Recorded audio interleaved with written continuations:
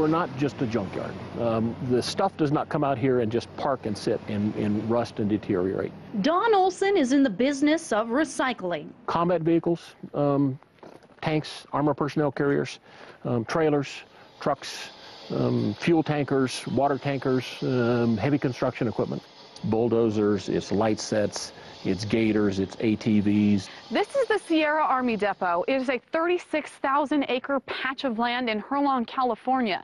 And it is where the military and the Army stores their equipment and actually sends it out so that it doesn't have just one life, but two, pinching every penny and every dollar so that taxpayer money isn't wasted after the war is finally over. This stuff has been used once, and we bring that value back by having it being reused again. Sierra is America's largest repository of military equipment returning from war. 26,000 vehicles and over $1 billion worth of clothing have been shipped here on planes, trucks, and trains. If it can still shoot, roll, or otherwise function, Don and his team take it into inventory, fix it up, and ship it right back out to troops. And we're not just talking about big-ticket items. So you can see the workers here that are actually processing the material.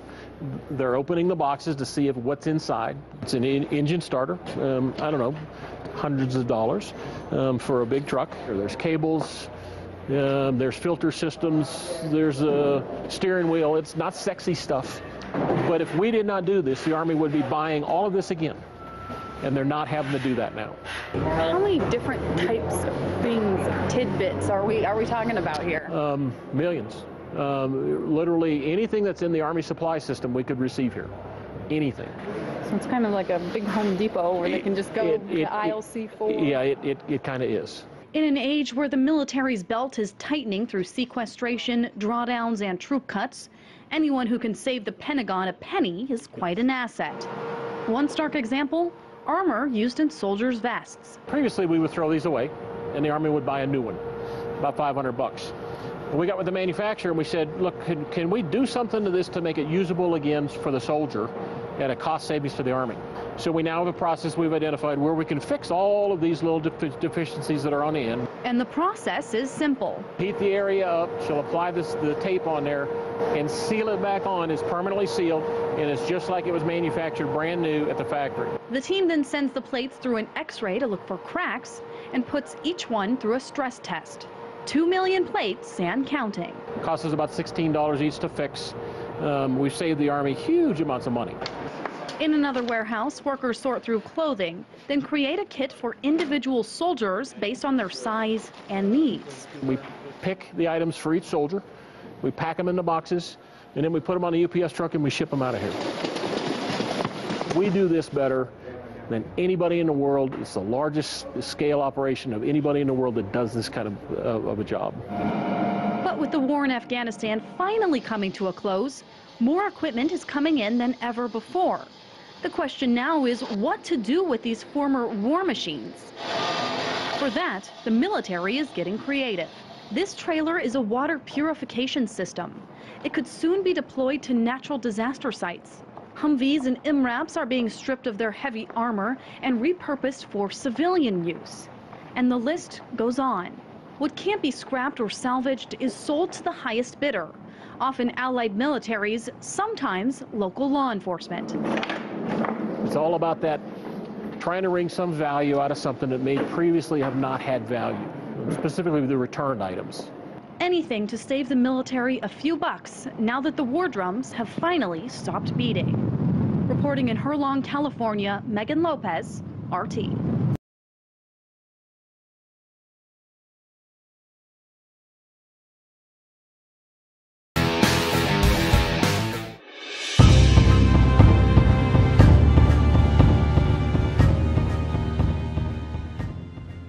I just like the firepower. I'm a little kid at heart.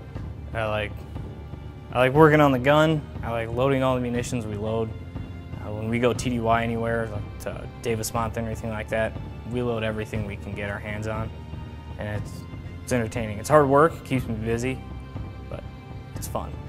Always a welcome sight to U.S. and Allied forces on the ground. This is the A-10 Thunderbolt II, better known to its legions of fans as the Warthog. While it can be equipped with a wide variety of today's most sophisticated weaponry, the Warthog is, and always will be, known for one rather distinct feature.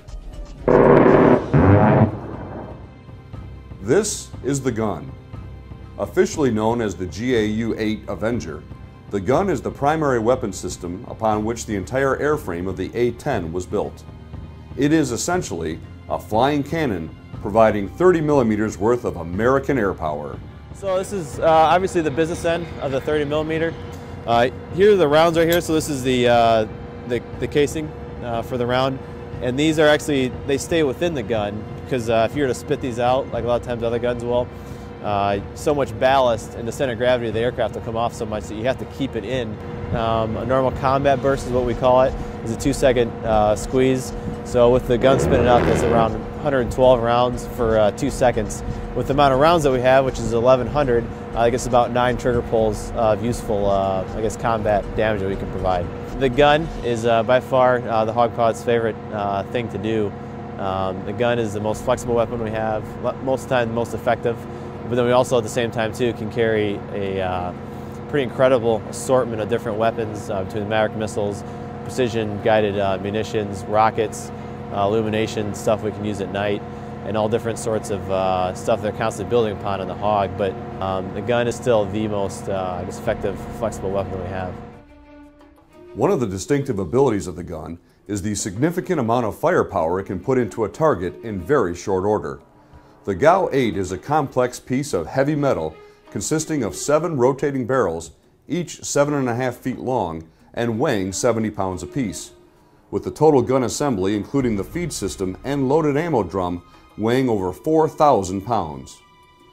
Airmen working in the aircraft armament systems field are responsible for keeping the weapon system inspected, maintained, and capable of spitting out up to 70 rounds per second. The GAU-8 system holds 1,150 rounds. It fires approximately 3,900 rounds a minute.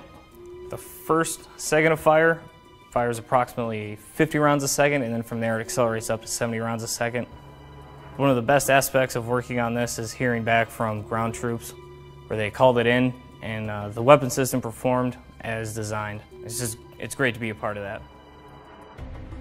This is the ammunition loading adapter that we use on the 30mm gun on the A-10 Thunderbolt II. It's commonly referred to as the ALA or the Dragon. The ALA is powered by the aircraft's hydraulic power through a flex drive. It attaches to the aircraft with the load head, and we have a CIU that attaches to the ammo can that's delivered by ammo.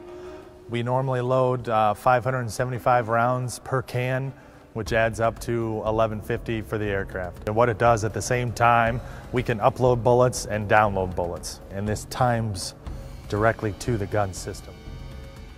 One of the training advantages available to A-10s and other aircraft in the Great Lakes region is the proximity of the Grayling Air Gunnery Range in northern Michigan. A-10 pilots from the 107th Fighter Squadron at Selfridge Air National Guard Base are just a 30-minute flight to the range at Grayling, where pilots face realistic and dynamic training scenarios. There, pilots are able to train with joint terminal attack controllers, placing bombs and bullets right on target.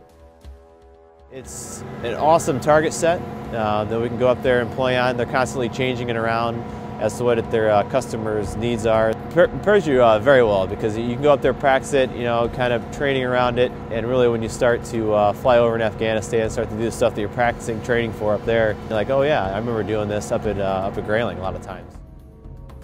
For Warthog pilots, maintainers, and their fellow airmen, ensuring this firepower is available when and where needed is at the core of their duty to their state and nation. The thing I like the most, obviously, is serving the United States military, serving in that capacity, and helping protect the people in America overseas, and being a part of that. Our biggest thing that we do as hog pilots, helping out the troops on the ground and you know, providing that aero coverage that they could need at any time.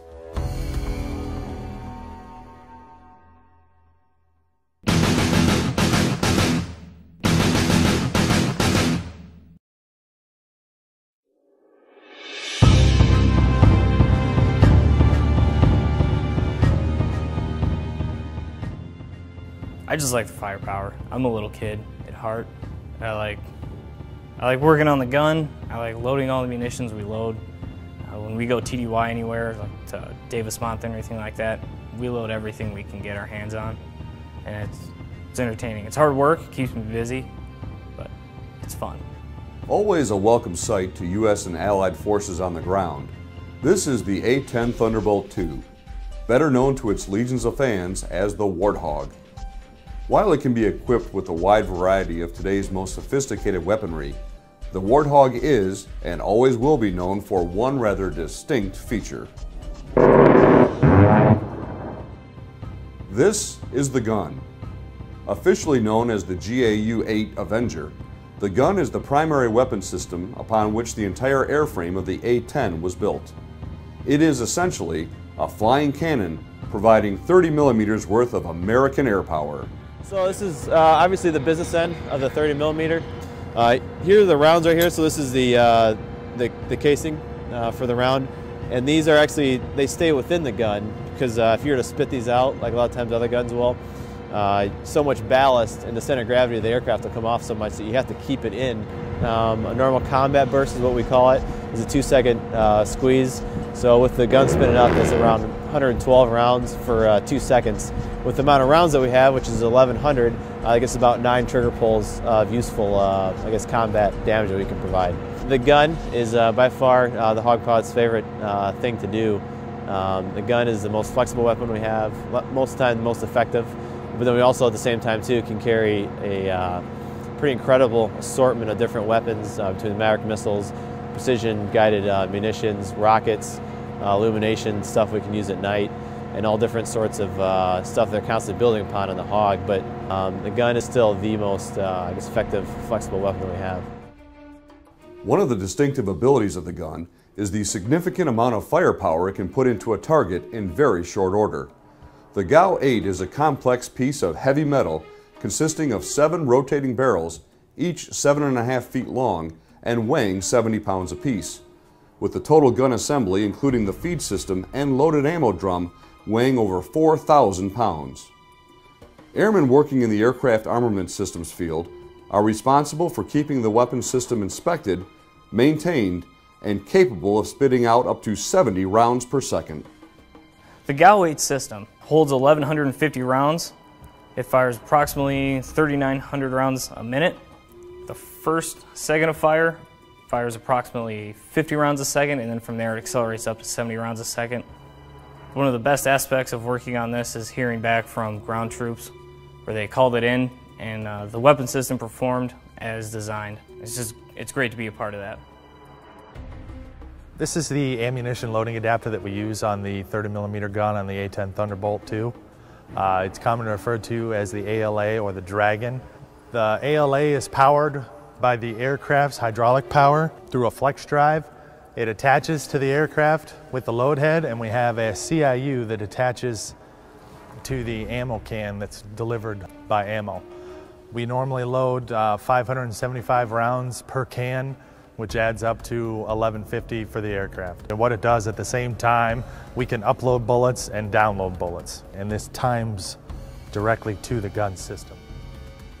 One of the training advantages available to A-10s and other aircraft in the Great Lakes region is the proximity of the Grayling Air Gunnery Range in northern Michigan. A-10 pilots from the 107th Fighter Squadron at Selfridge Air National Guard Base are just a 30-minute flight to the range at Grayling, where pilots face realistic and dynamic training scenarios. There, pilots are able to train with joint terminal attack controllers, placing bombs and bullets right on target. It's an awesome target set that we can go up there and play on. They're constantly changing it around as to what their customers' needs are. It prepares you very well because you can go up there, practice it, kind of training around it, and really when you start to fly over in Afghanistan, start to do the stuff that you're practicing training for up there, you're like, oh yeah, I remember doing this up at Grayling a lot of times. For Warthog pilots, maintainers, and their fellow airmen, ensuring this firepower is available when and where needed is at the core of their duty to their state and nation. The thing I like the most, obviously, is serving the United States military, serving in that capacity, and helping protect the people in America overseas, and being a part of that. Our biggest thing that we do as hog pilots, helping out the troops on the ground and providing that aero coverage that they could need at any time.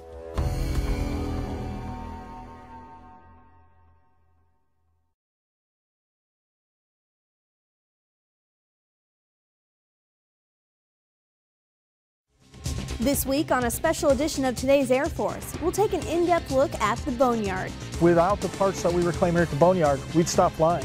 We'll meet the dedicated team that brings new life to old aircraft and hear the nostalgic stories of airmen who flew these planes decades ago. We'll have all those stories and much more right now on Today's Air Force.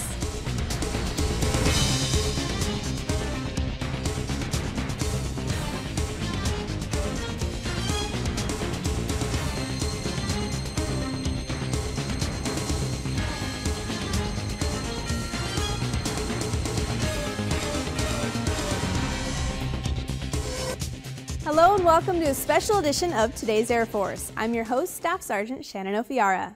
On this special edition of the show, we're taking you to Tucson, Arizona for an inside look at what happens to Air Force planes after they've flown their last mission. Recycling is not a new concept for the Air Force. In fact, we've been doing it throughout our history. And getting new life out of old aircraft is the main purpose of the Aerospace Maintenance and Regeneration Group at Davis-Monthan Air Force Base. Seen from the air, this sprawling 2,600-acre facility is filled with rows of neatly arranged aircraft, many which look almost ready for takeoff. But on the ground, it's a different story. With all sorts of planes in various stages of disassembly, many of them several decades old, it's easy to see how this place got the nickname that most people know it as, the Boneyard. Tech Sergeant Nicholas Kurtz explains how the program got its start.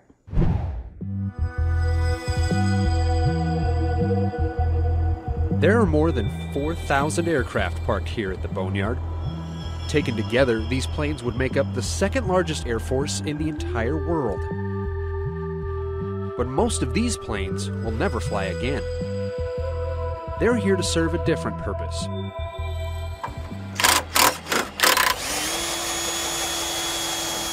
The Boneyard is where the Air Force and every other U.S. government agency sends their decommissioned airplanes to be taken apart, reused in other aircraft, or turned over to the Defense Reutilization and Marketing Office to be sold as scrap.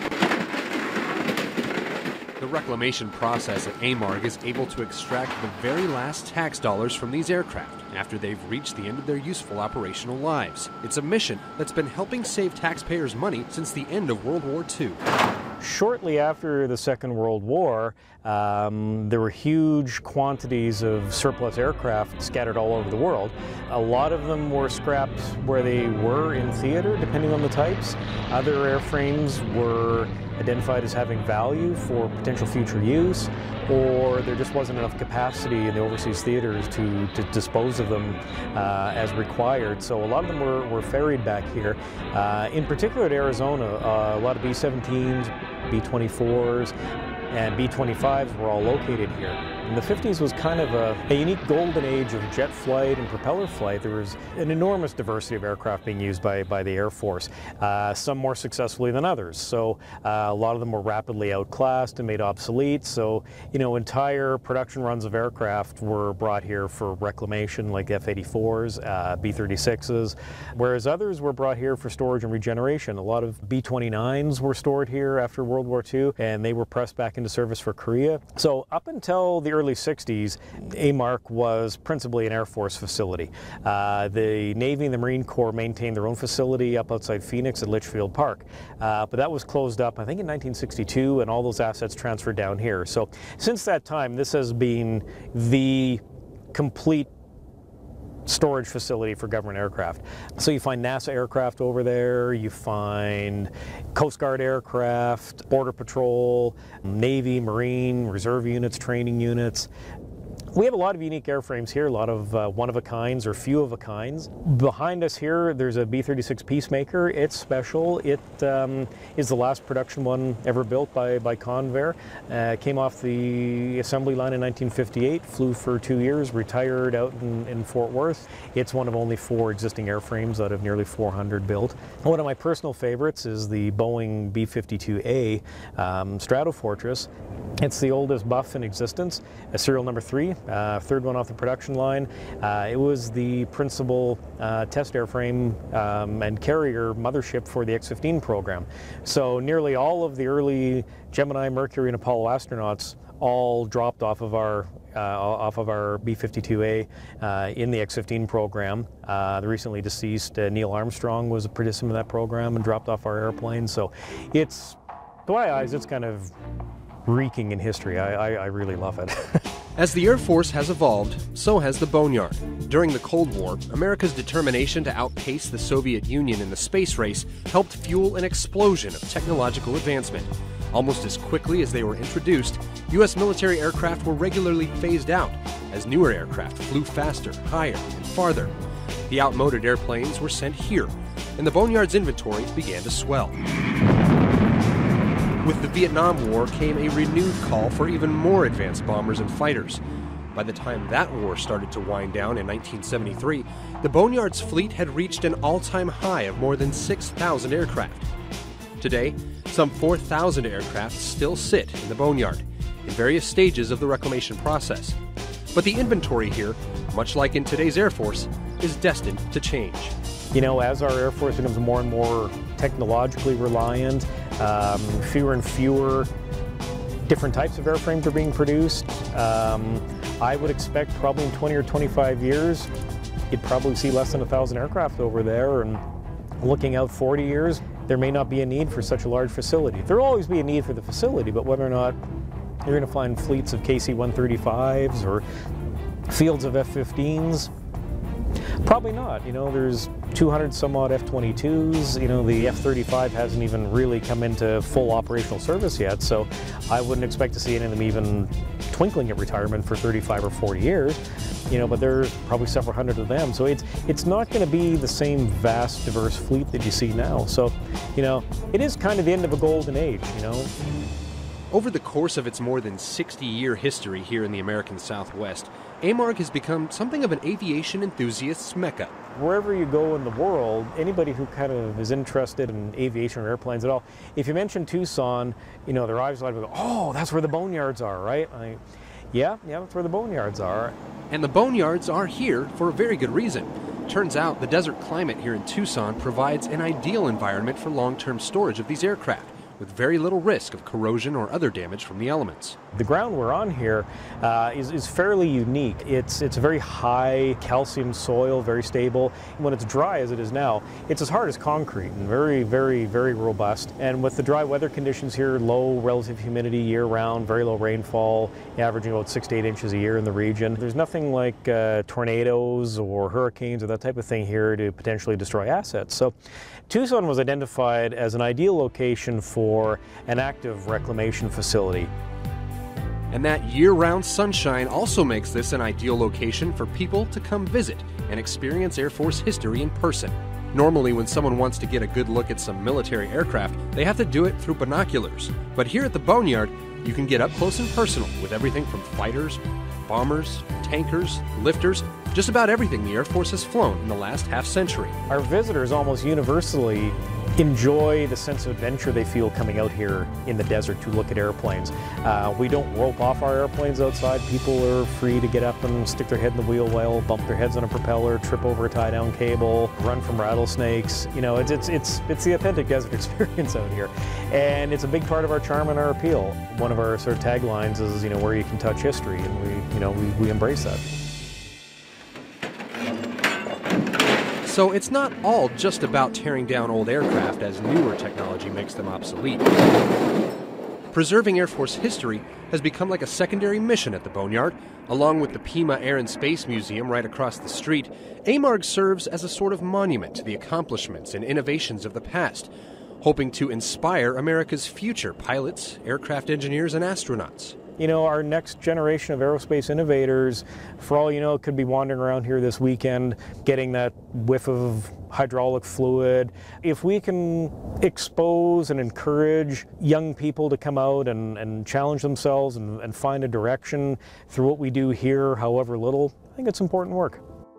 Time and technology march on. The Boneyard will continue in its mission, taking custody of outdated aircraft, salvaging and reusing every part possible. But except for the small handful of aircraft that are preserved for posterity, once a certain model of jet fighter or helicopter or long-range bomber is gone, it's gone forever. A common misconception that a lot of people have with AMARC is that there's still World War II aircraft over there. We more often than you think, we do get emails or phone calls from people doing family history or have heard legend through one of their uncles or cousins that, oh yeah, there's a boneyard out in Arizona that's got all these World War II aircraft out there. So they call wondering if their grandfather's B-24 is still parked across the street there, and we have to generally explain to them, no, I'm afraid not. I mean, it was turned into beer cans probably 60 years ago. So the idea that a lot of people have is that the boneyard is really a boneyard, like a graveyard, where it's a very static kind of place where nothing happens. It's just a big, I don't know, like some hillbilly farm in the middle of Texas with 400 old tractors laying there. It's anything but, as you may have seen. It's a very heavily engaged, dynamic, busy organization that's tasked with supporting, the mission of the United States Air Force and its allies. And that's a huge amount of work. For today's Air Force from Tucson, Arizona, I'm Tech Sergeant Nicholas Kurtz. Every year, the AMARC team reclaims hundreds of millions of dollars worth of parts to support global warfighting operations. The Boneyard is one of the most cost-effective programs in the entire federal government. For every $1 spent on performing the mission at AMARC, the combination of parts reclaimed and aircraft decommissioned results in nearly $11 being returned to the Treasury, an annual return on taxpayer investment of more than $1 billion. Coming up, a look at the process aircraft go through once retired, when today's Air Force returns. I don't know what it's like. I don't know what it's like to be in a war. I don't know what it's like. I don't know what it's like to be shot at. To be put in harm's way. To put my life on the line. I don't know what it's like. But I do know no one comes back the same. No matter how tough you are, how brave, how patriotic. Anybody can get hurt. And not just physically hurt. If you're a service member or in a military family and you're feeling hopeless, you're not alone. Please call this number. It's confidential and free. Your family needs you. We need you. Thank you for your service.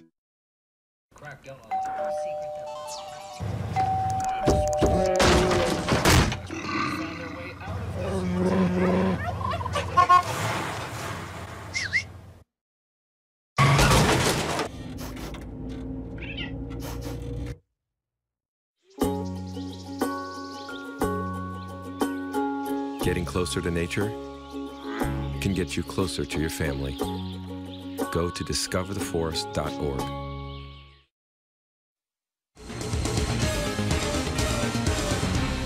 Welcome back to this special edition of Today's Air Force. So far, we've shared a little bit about the Boneyard, its history, and its importance today to Air Force missions worldwide.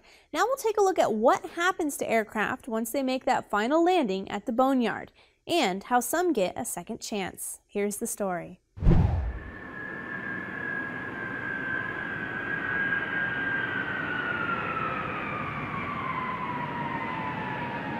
We're bringing this airplane here. It's its last flight. It's being retired from service in the Air Force to the Boneyard.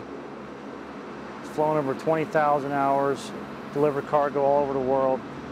It's a sad day of seeing this airplane being put to rest, but it has had a long life. It's been flying since 1969.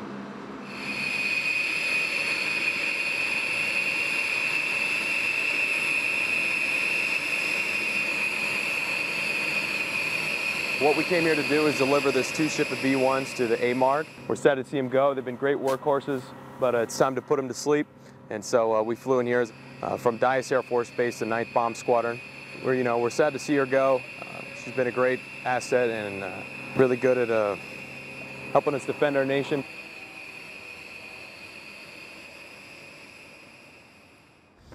You got it, senor. One of the things that I talk about when I get a chance to talk to the employees of AMARG is I talk about what we do here. Do we store airplanes? We sure do. But that's not what's important about us for the Department of Defense. The most important thing we do is support the warfighter through different technologies and through different operations. We have 5 major processes that we do here. The first is storage, which most people are familiar with, taking an airplane, preserving it here and keeping it in the desert for future use. Our role is to preserve incoming aircraft. Well, we first started out by taping up all the seams of the engine. That's what we're working on, the B-52 back here behind me. And then after that, we sprayed the first coat of rubberized coating, basically to prevent dust and bird intrusion from getting into the engines and trying to keep them as clean as possible.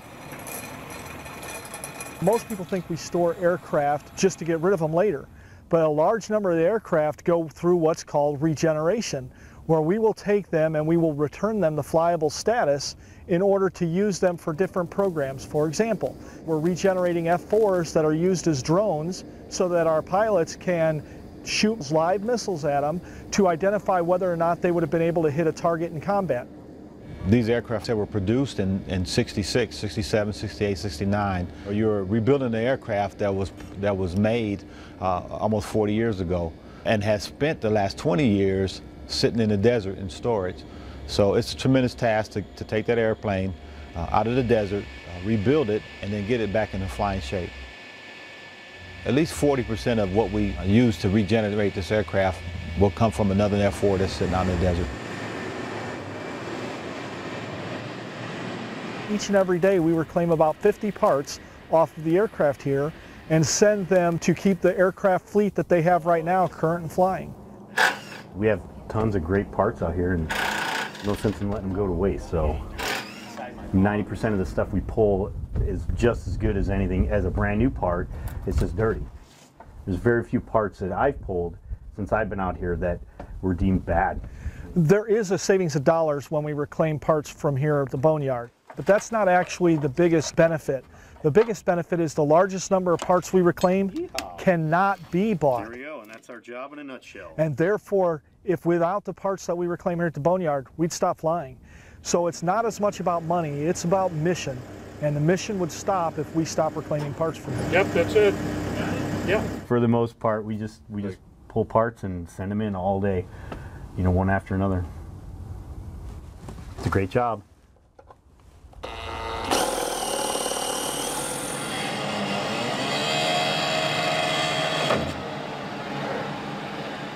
So a lot of different things occur here all the time. We also do a little bit of disposal, taking aircraft that nobody has a need for anymore within the entire federal government and actually getting rid of them, cutting them up into tiny pieces and getting rid of them.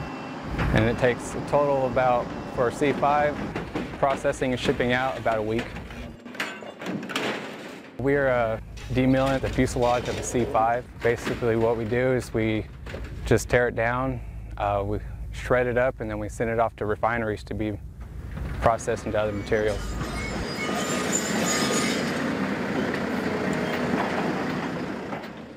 I can see we're driving down the road and some of the aircraft and missing wings and missing the canopy. They think, yeah, it's a junkyard or the boneyard.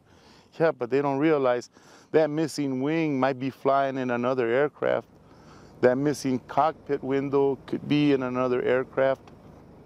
Some of us retired military think that that's it, we don't do nothing else, but no, we continue with our mission, helping out the younger soldiers one way or another, accomplish their mission.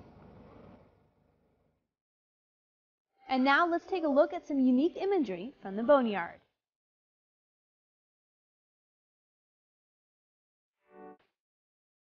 The Boeing YAL Airborne Laser Testbed Weapon System now sits decommissioned at the 309th Aerospace Maintenance and Regeneration Group at Davis-Monthan Air Force Base, Arizona. A C-5 Galaxy aircraft sits motionless while clouds pass overhead as it waits to be taken apart.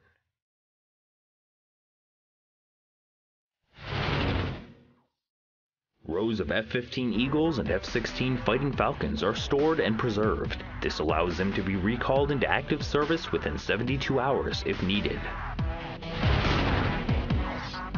The F-4 Phantom II, which served as the principal air superiority fighter for the Air Force for over 20 years, has been a resident of the Boneyard since 1996. And that's Photos from the Boneyard. I'm Staff Sergeant Michael Brady. Coming up, we'll meet airmen who flew these aircraft and their special connection with the Boneyard when today's Air Force returns.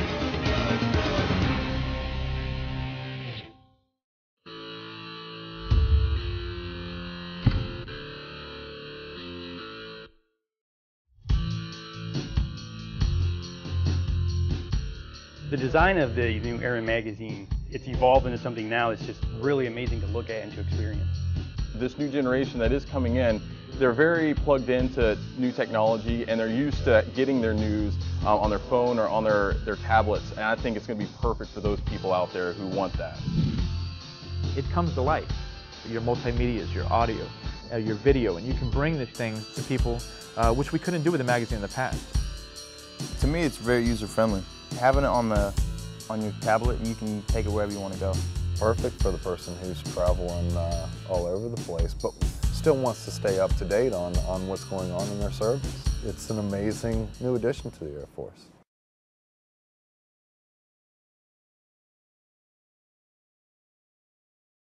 Environmental management systems empower pollution prevention. They empower us to know what is disposable and what is reusable. To rethink what we already do, but with a renewed purpose. And they remind us how all the small things can equal big results. Helping us build a better world one day at a time. With EMS to light the way, each one of us can make a world of difference. EMS, conserve today, secure tomorrow. Blue Acts of Green.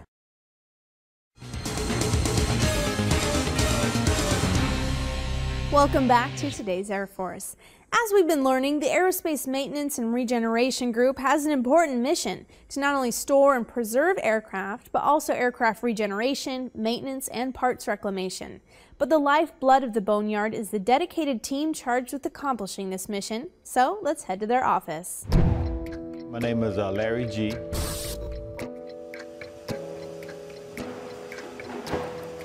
Right now you're in the F4, a drone production hangar.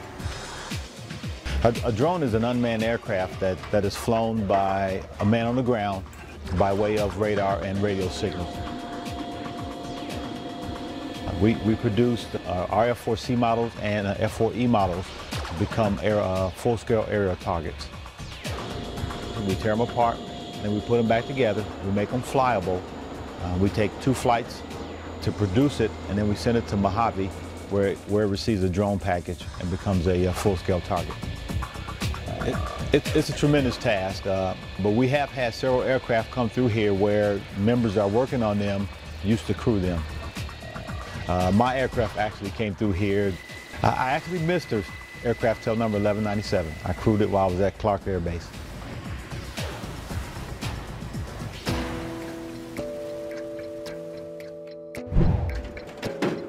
It's about 5,000 planes that are in the process of being decommissioned and taken apart to where you can see behind me to this point to where we get to cut it up. We're demilling the fuselage of a C-5. Basically what we do is we just tear it down, shred it up, and then we send it off to refineries to be processed into other materials. Right here, the C-5 here takes about 4 days of work to cut down and to process. Just what we do is we shred it down and then we just ship it to refineries. And I just cut it into areas that I feel like it would be easiest for me to handle. I just break it.